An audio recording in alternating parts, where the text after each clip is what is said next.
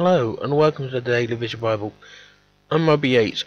To be honest, I don't have a long introduction for you today. I have no news to relate, no insight to share. So I'll just read this that was passed to me a while ago under somewhat strange circumstances. It feels right to read it today. Our Lord Jesus Christ loves you forever. He will make a way out of no way even for you.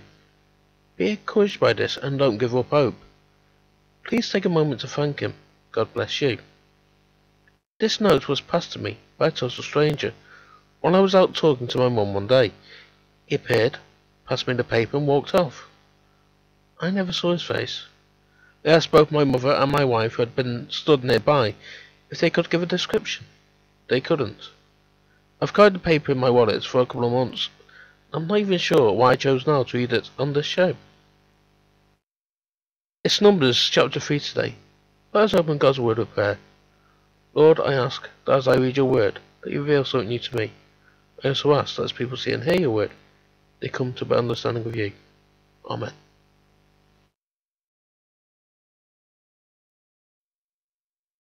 Numbers chapter 3. Now this is the history of the generations of Aaron and Moses, in the day that Yahweh spoke with Moses in Mount Sinai. These are the names of the sons of Aaron: Nadab the firstborn, and Abihu, Eleazar, and Ithamar. These are the names of the sons of Aaron, the priests who were chosen, whom he made holy to minister in the priest's office. Nadab and Abihu died before Yahweh, when they offered strange fire before Yahweh, in the wilderness of Sinai, and they had no children. Eleazar and Ithamar ministered in the priest's office in the presence of Aaron their father. Yahweh spoke to Moses, saying, Bring the tribe of Levi near, and set them before Aaron the priest, that they may minister to him. They shall keep his requirements, and the requirements of the whole congregation before the tent of meeting, to do the service of the tabernacle. They shall keep all the furnishings of the tent of meeting, and the obligations of the children of Israel to do the service of the tabernacle. You shall give the Levites to Aaron and to his sons. They are wholly given to him on behalf of the children of Israel. You shall appoint Aaron and his sons, and they shall keep their priesthood. The stranger who comes near shall be put to death. Yahweh spoke to Moses, saying, Look, I have taken the Levites from among the children of Israel, instead of all the firstborn who opened the womb among the children of Israel, and the Levites shall be mine. For all the firstborn are mine. On the day that I struck down all the firstborn in the land of Egypt, I made holy to me all the firstborn in Israel, both man and animal. They shall be mine. I am Yahweh.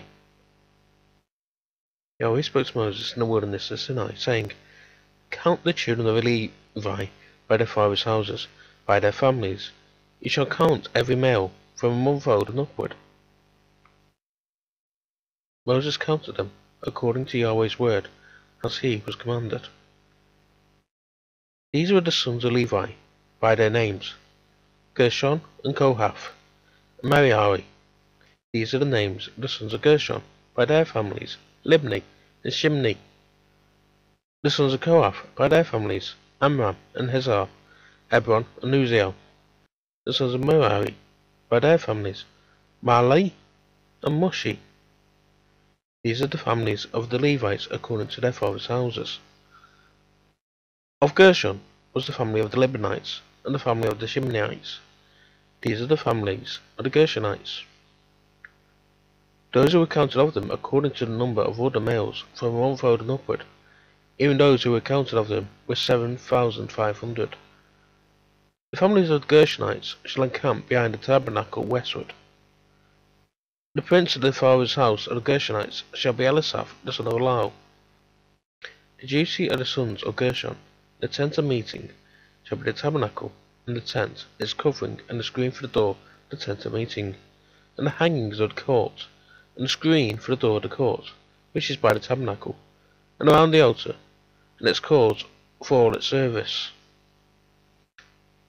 Of Kohath was the family of the Amorites, and the family of the Hizrites, and the family of the Hebronites, and the family of the Uzielites.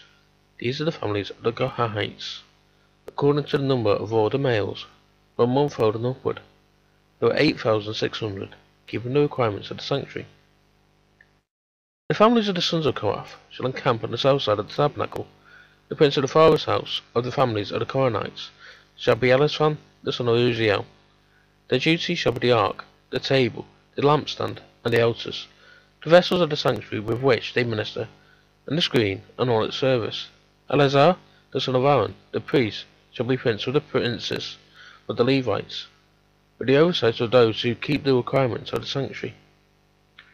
Of Merari was the family of the Mahalites, and the family of the Mushites. These are the families of Merari. Those who were counted of them, according to the number of all the males from a month old and upward, was 6,200. The prince of the father's house of the families of Merari was Uriel, the son of Abihail. They shall encamp on the north side of the tabernacle. The appointed duty of the sons of Merari shall be the tabernacle's boards, its bars, its pillars, its sockets, all its instruments, all its service, the pillars of the court around it, their sockets, their pins, and their cords.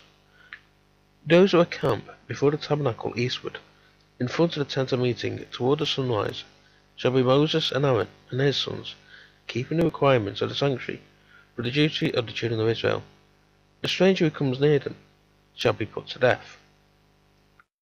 All who were counted of the Levites, whom Moses and Aaron counted the commandments of Yahweh by their families, all the males from a month old and upward, were 22,000. Yahweh said to Moses, Count all the firstborn males of the children of Israel from a month old and upward, and take the number of their names. You shall take the Levites from me. I am Yahweh. Instead of all the firstborn among the children of Israel, the livestock of the Levites, instead of all the firstborn among the livestock of the children of Israel, Moses counted, as Yahweh commanded him, all the firstborn among the children of Israel, or the firstborn males according to the number of names, from a month old and upward, of those who were counted of them, were 22,273. Yahweh spoke to Moses, saying, Take the Levites instead of all the firstborn among the children of Israel, and the livestock of the Levites instead of their livestock, and the Levites shall be mine. I am Yahweh. For the redemption of the 273 of the firstborn of the children of Israel, who exceeded the number of the Levites, you shall take 5 shekels apiece for each one. After the shekel of the sanctuary you shall take them. The shekel is 20 gerahs. And you shall give the money with which their remainder is redeemed to Aaron and to his sons. Moses took the redemption money from those who exceeded the number of those who were redeemed by the Levites. From the firstborn of the children of Israel he took the money, 1,365 shekels. After the shekel of the sanctuary, Moses gave the redemption money to Aaron and to his sons, according to Yahweh's word, as Yahweh commanded Moses.